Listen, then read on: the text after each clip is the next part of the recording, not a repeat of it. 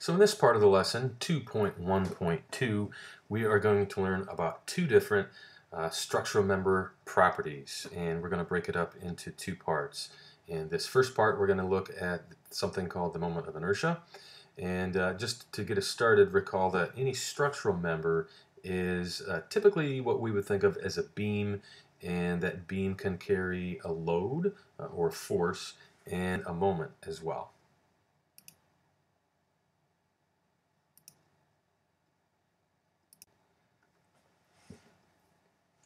So the first property we're going to look at is called the moment of inertia. And the big thing to remember about moment of inertia is that it is totally dependent on that structural member's shape, or its, if you look at its cross-sectional area, the base and the height, and how that's arranged. And so in general, the moment of inertia is a measure of stiffness, or in other words, the higher the moment of inertia, which is designated I, or capital I, the higher that number, the greater its resistance to bending, or really kind of the stiffer it is. We can kind of think of it that way. Well, let's take a look then at some principles. So if you have just a regular old board, an 8-foot long board, here it's Douglas fir. And here you can see the same board in two different configurations. And think of the floor in your house. So if you are walking on your floor, you have both of these kinds of configurations. If you go underneath your floor, and if you have an unfinished basement, and if you walk into your basement and look up, you're going to see both. You're going to see the joist configuration, which is more of like a vertical rectangle. And when we walk across the floor, we're walking on planks.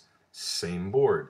But let's take a closer look at how we calculate moment of inertia, and why would we want one configuration over another? Is there an advantage?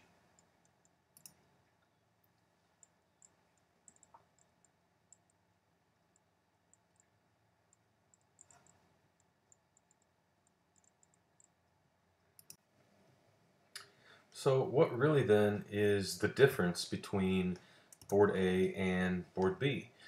Which, by the way, that is what the A and B signifies. It's board A and board B. The forces are the yellow arrows, and those are assumed to be exactly the same in this example.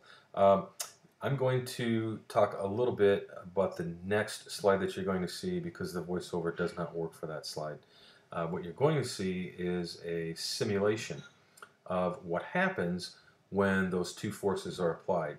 And what you're going to see is for board A, it does not deflect or move as much as board B. And then in the slide following, we'll talk a little bit as to why.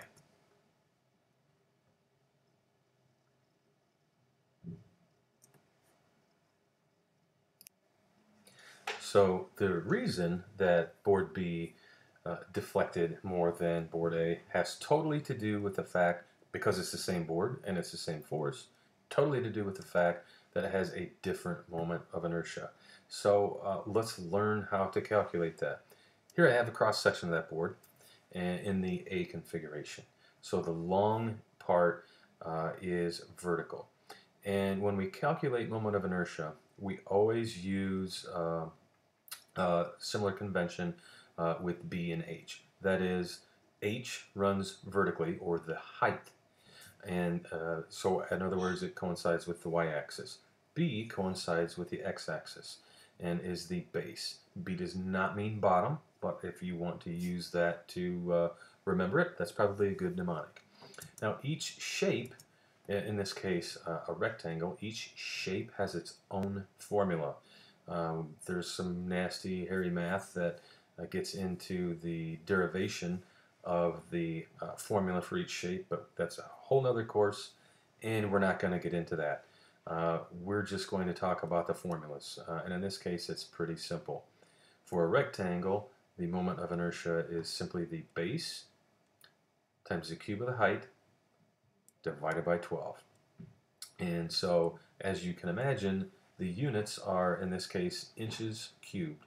And we could use feet cubed and meters cubed and so on. But in this case, it's just simply inches to the fourth power. So if we look at beam A then, and we recall from a few slides ago, the long dimension is 5.5 inches and the short dimension was 1.5 inches. So let's do some plug and chug. When we do that, using our formula, plug in 1.5 for B, 5.5, and cube that number, divided by 12, and we come up with an I, or moment of inertia, equal to 21 inches to the fourth. Well, let's take a look at beam B. Same board, same dimensions, just laid differently. So here, beam B, 5.5 inches, is our B dimension. In other words, it's horizontally. And then our 1.5 is our H. That is the one we cube. And when we plug and chug and do the math, we find that in this case, I equals 1.5. So you can see for the same board, they're way different in terms of their moments of inertia. So going back to our simulation, we can see now why, if we relate the deflection or the deformation, we can see when we relate that to moment of inertia, or I, that board B has the lower moment of inertia, has more deflection. It's not as stiff. And it turns out that, I think the math is about 13.4. We'll say it's 14 times as stiff. Well, okay, what's that mean? If I have let's say that deflection in beam B is caused by 100 pounds. I don't know that that's the case, but let's just assume so for the sake of discussion. So if that's 100 pounds, to get that same exact deflection, I would have to have, if 14 is correct, I will have to have 1,400 pounds on beam A to get the exact same deflection. That's the significance of I in the moment of inertia. But we all know, and we've seen, we've experienced somehow in some way, that not all beams are rectangles. We know that not all beams are wood. You have seen somewhere, somehow, that when large buildings and bridges and other structures are being built, there are all kinds of different shapes and all kinds of different materials. So let's peel back the onion a little bit and figure out why you would want to have different shapes and sizes and so forth. So here we have two kinds of beams, a non-composite beam, or a solid shape, and a composite beam, which is made up of three shapes, and in this case, three rectangles, which make up the I-beam. And so when we compare the moments of inertia, I, and the areas, we see that for the rectangle, we have 10.67 with an area of 8 square inches. And then for the composite beam, we have I is 6.08 and an area of 2.7.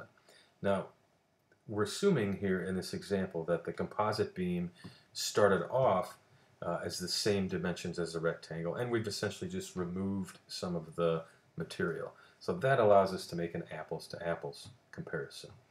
Well, so let's look at the I for a little bit. So 10.67 is higher than 6.08.